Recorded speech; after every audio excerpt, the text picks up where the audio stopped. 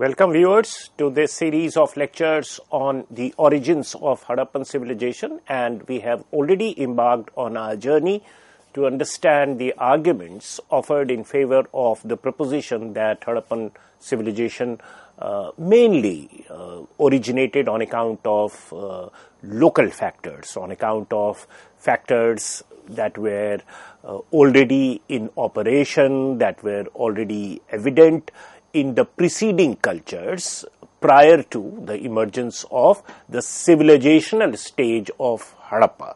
That is, say from around 2500 BCE onwards, which is regarded as the mature phase of Harappan civilization. What we have discussed already is that prior to this, several thousand years prior to this, almost as early as 7000 BCE, we already had Mehergarh as a site in what subsequently went on to become part of Harappan area, Harappan civilizational area.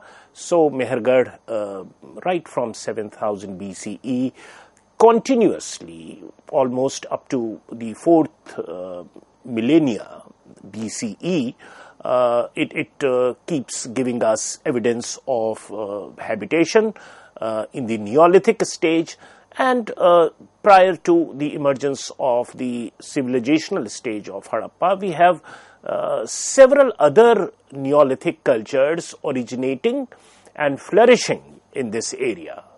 And this gives credence to the local argument or local origin argument of Harappan civilization, that formative influences of Harappan civilization actually were disseminated, where the impulses were local in character, because they had already quite a few characteristic features of Harappan civilization had already been anticipated in these Neolithic or early Harappan or pre-Harappan Neolithic complexes in the same area. And there is fair degree of cultural homogeneity that can be seen. There is a fair degree of anticipation with respect to the subsistence pattern. Most of the crops that were consumed by the Harappans in the mature period had already been started to be cultivated during the Neolithic period in the same area. Quite a few of the animals, domesticated animals, had already been domesticated in the preceding Neolithic cultures, and so forth. So basically this is what we have discussed so far in the earlier interaction that I had with you on this topic. Also, we discussed about the geography of Mehergarh. We discussed about how it serves as a good ecotone in the sense that it is right at the confluence of two contrasting kinds of climatic conditions, as well as terrain-wise, that is geography. If you look at the landscape, right to the west of Mehergarh will be the terminal point of, or the eastern terminal of the Indo-Iranian plateau, and to the east of Mehergarh we have the Indus plain. Similarly, to the west of Mehergarh is the eastern terminal of Mediterranean type of climate, and Mehergarh also happens to be the western terminal. Almost this area happens to be the western terminal of the monsoon type of climate, and we have earlier discussed that what are the advantages of being at such a location, in the sense that this area, despite being a semi-arid area, could receive little bit of rainfall even in the winter season due to its proximity to Mediterranean type of climate, and of course the monsoon type of climate would give it some bit of rain, although very sparse, but some bit of rain in the summer season. So that way it's a good area for something new to emerge, because it is at the confluence of contrasting climatic conditions, contrasting terrain, and this could have fostered interaction of people, basically animal herders living in the plateau area, Iranian plateau area, who would come down with their sheep and goat during the winter months to graze their cattle, graze their sheep, and that could have been the occasion when two communities living in the plain area and the hilly areas could end up exchanging items as part of barter or as part of customary exchange or whatever. We don't know the details of these things. There are more studies required to be carried out to elicit more information regarding all these activities, but Mehergarh offers itself as a very good candidate to have seen all these and to have led to a kind of lifestyle, a kind of subsistence pattern, ways and means, which could have been little different from the usual animal herders living in the Indo-Iranian plateau for a long period of time, and all these things could have led to a new way of life that we understand as Neolithic in this area. Settled life with sun-dried brick-built houses and several other attributes that we have earlier discussed.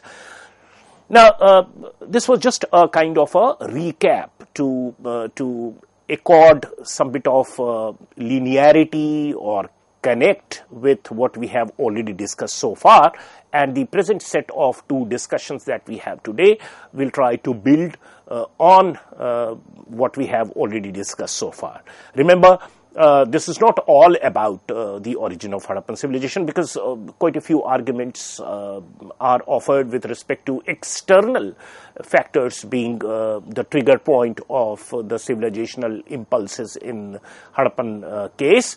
That we are not discussing today. There is some room. It's not as if it is entirely or 360-degree explained by local factors. There are quite a few gaps in our understanding of as to how it must have developed as a civilization. So those gaps are the points where we can think in terms of some impulses coming from outside as well. And that also we have alluded to in our earlier discussion. So you do well to refer to our earlier discussion on this theme and then connect with what we are discussing today. Now, as you can see on your slide, around 3200 to 2600 BCE, there is appearance of three cultures, and they are all Neolithic cultures, emerging or coming up in this area. And I say this area, what it means is what went on to become the Indus area subsequently during the mature phase of Harappan civilization. So the coming up of three cultures together that went on to cover the entire geography that we understand largely as mature Harappan civilization. Those three cultures are Kotdijian culture, the Sothi Siswal culture, and the Amri Nal culture. Now, Kotdiji culture, and all these three are examples of Neolithic cultures, right? They are all pre-Harappa, or you can say early Harappa. Why we are saying early Harappa? Because quite a few attributes are similar to the attributes of mature Harappan civilization. So that sense of anticipation is very much evident in the attributes of these three cultures. And it's not as if around 2600 BCE or 2500 BCE suddenly something erupted in civilizational form in this area.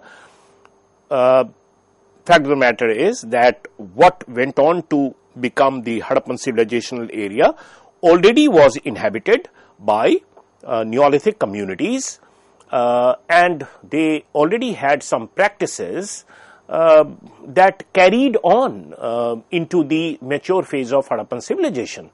And they were all of formative character. They were the building base, say in terms of economic activity, in terms of domestication of animals, in terms of cultural homogeneity or cultural practices. So they are very much there.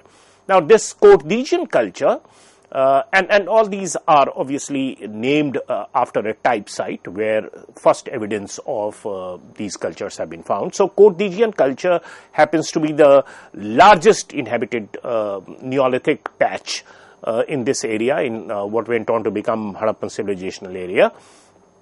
And it embraced the entire, say, northwestern frontier province area. So, if you look at the map of Harappan civilization today, northwestern frontier province would be somewhere close to Pakistan-Afghanistan border. And that's the area where Court-Dijan culture is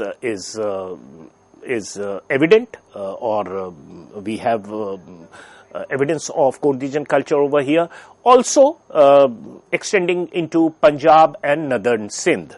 So this is the area where from 3200 to 2600 BCE, which is immediately preceding the Harappan civilization, mature Harappan civilization, we have evidence of Court-Dijan culture. The Sothi-Siswal culture covers the area that can be understood with reference to the present denominations that we use, northern Rajasthan, Punjab and Haryana. This is the area which is the Indian part of Harappan civilization. So Sothi-Siswal culture or Sothi-Siswal area is yet another patch where Neolithic developments had already taken place in the period just prior to the flourishing of the urban phase of Harappan civilization from 3200 to 2600 BCE. And a third, of course, is the Amari-Nal culture, and this can be seen in the period 3200 BC to 2600 BCE in the areas that we understand as Baluchistan, central and southern Sindh, and also parts of Gujarat.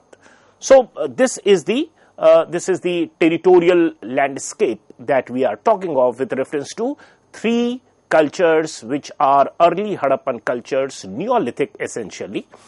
You can even refer to it in terms of Chalcolithic, because there is evidence of copper, but it is not very extensively used at this stage. These cultures, these three cultures that we are talking of, had different pottery traditions, but commonalities are unmistakably present. So, as it usually happens that within a culture there is some similarity of pottery tradition, pottery making tradition, and designs and fabric of the potteries. We are talking of obviously earthen potteries, and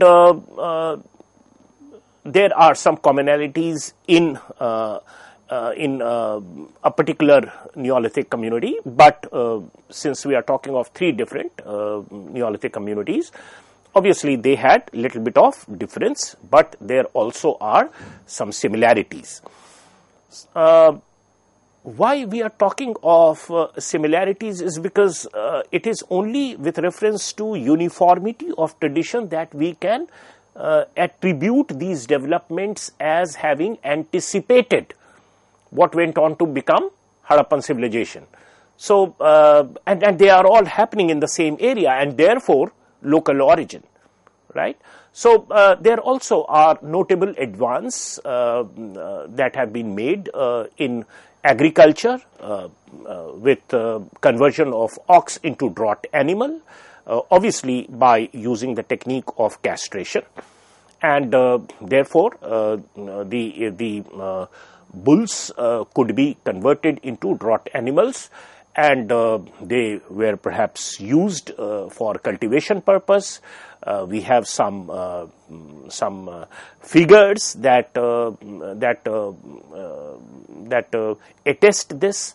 We also have some terracotta figurines that attest this.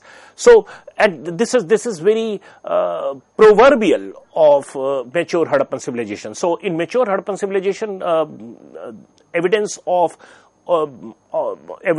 oxen-driven plough is very much there. It's very usual to find such evidence. And in the pre-Harappan Neolithic complex, we already have this practice which was on for several centuries. Similarly, cart ruts in the pre-Indus level at Harappa has been found.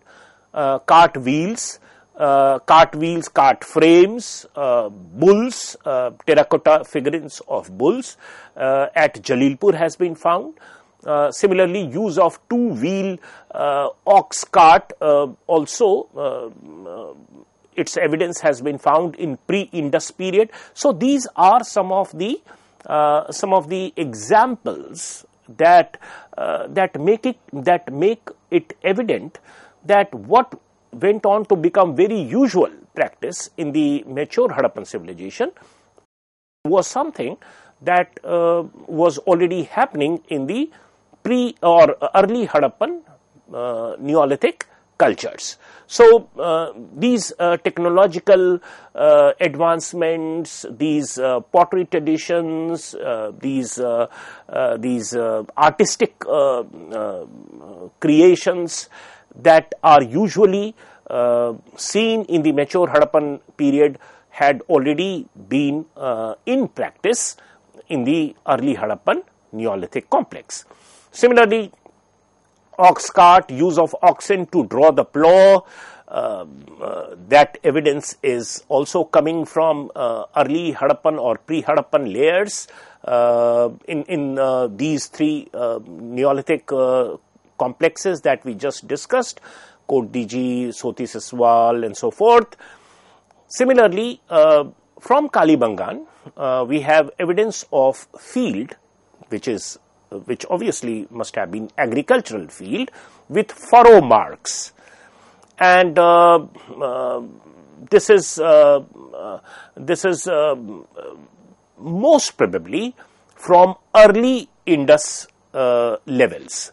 So when we say early Indus levels, that means that it is coming from a layer which is prior to 2600 BCE. So people were living in this area, in Kalibangan area, and they were doing cultivation with plowshare, right? And that's why there are furrow marks, right? So using plowshare, using plows driven by oxen and doing agriculture is something which is very much in practice in the early Harappan layers of Neolithic. Similarly, Rabi and Kharif crops that we understand as winter and summer crops. So both kind of crops were grown, and we have evidence of that coming from early Harappan Neolithic layer.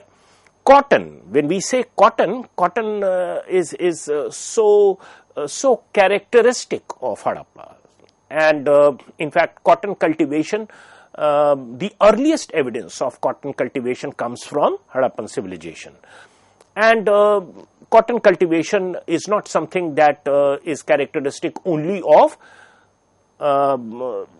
mature Harappan period. In fact, cotton started being grown even in the pre-Indus period, right? So we have evidence of cotton cultivation coming from the pre-Indus layers. There are ovens at Kalibangan. Some historians treat it as a sacrificial pit. This is because offering sacrifices at fire pits was a practice, very usual practice in the Vedic period, and quite possible that such practices were known to the Harappans and even early Harappan cultures.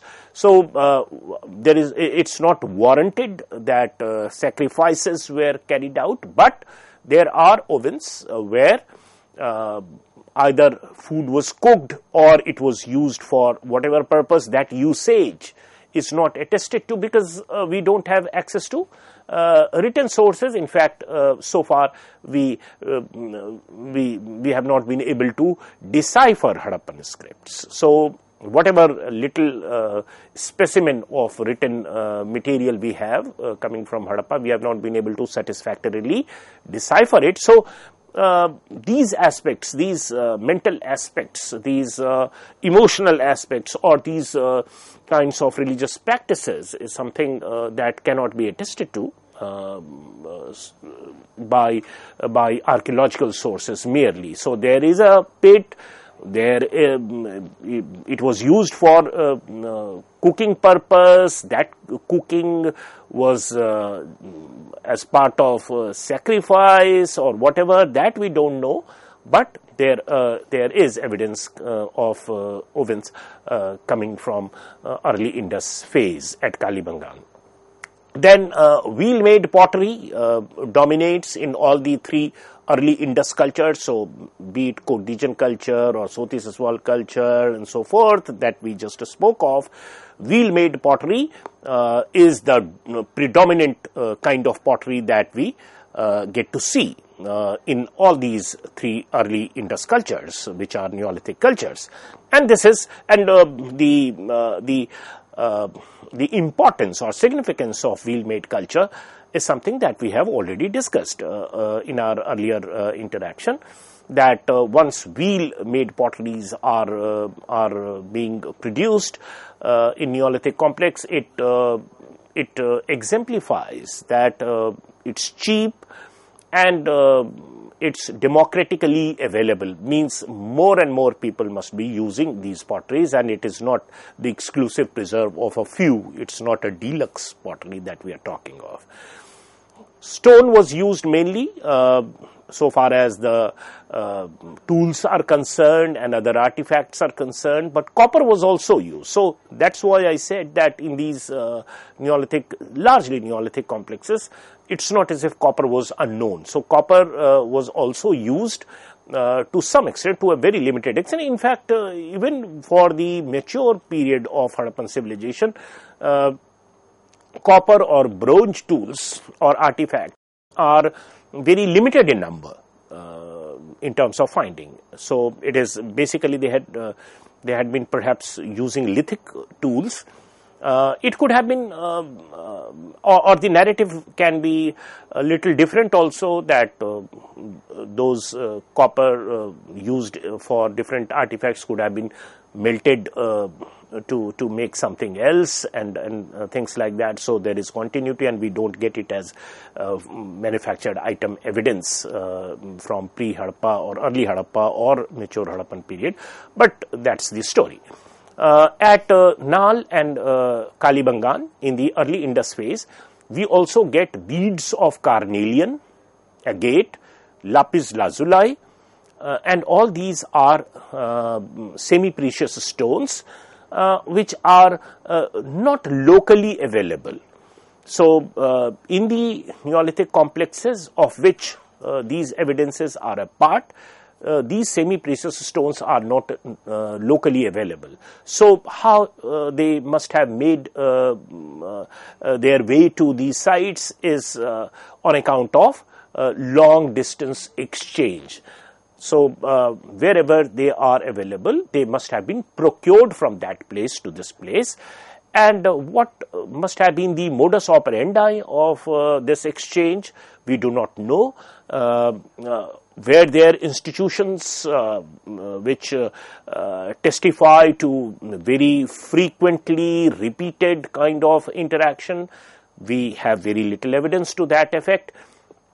And therefore, historians and anthropologists in general agree to the fact that so far as cultures are Neolithic and they have not made a transition to civilizational stage, it's better to label these exchanges as long distance exchange and not use the term trade, because trade is about institutionalized, repeated, periodic exchange, perhaps using some units of exchange in the form of some currency or something. So that much we cannot say, but certainly long distance exchange, which could have been customary, which could have been part of some rituals, and not exactly trade or economic in nature, but evidence is there that there are items procured from long distance available in the early Harappan layers of Neolithic, and again that goes on to prove the point that even the trade and commerce, which is so characteristic of Harappan civilization, actually were making baby steps, or were taking baby steps already in the early Harappan Neolithic phase. So that is it for now, and in the next part of the lecture we shall take the same discussion forward. Thank you.